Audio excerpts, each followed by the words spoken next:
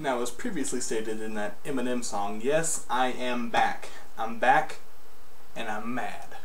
Now, a lot of you are probably like, well, I wonder why he's mad. Wanna know why I'm mad? Because the other day, I found a perfectly fine $5 bill. $5 whole dollars. I tried to spend it at the store. They said, nope, they won't accept it. A perfectly legit, fine $5 bill. Yeah, sure, it's got a little tear right up here in the corner, but I mean, seriously, look at this thing. It's the real deal. It's even got a back and everything, and tried to buy some McDonald's with it. Oh, and that brings me to my next point. McDonald's monopoly. I wasted I don't know how much money buying fries, medium teas, which cost more than the dollar tea, which is bigger and better. The chicken nuggets and all that other stuff. What did I win? A smoothie. A stinking small smoothie.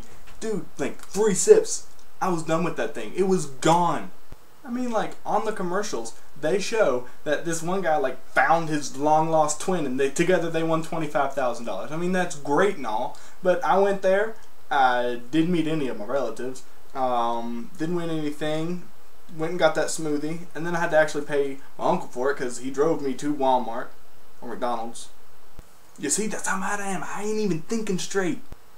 Look, it even says it on my shirt. It's an angry day. Grrr.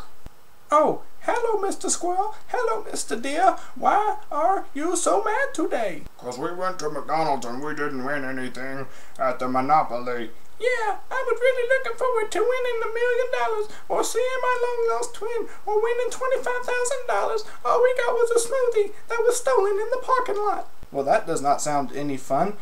What happened to that smoothie? Hooligans took it, and then they drank it, and then they laughed at us. I was really sad. I need to go calm down. Thanks for watching.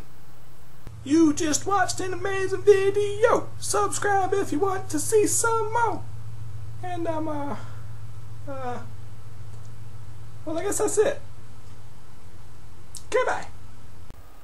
Hey, is that you? Brother!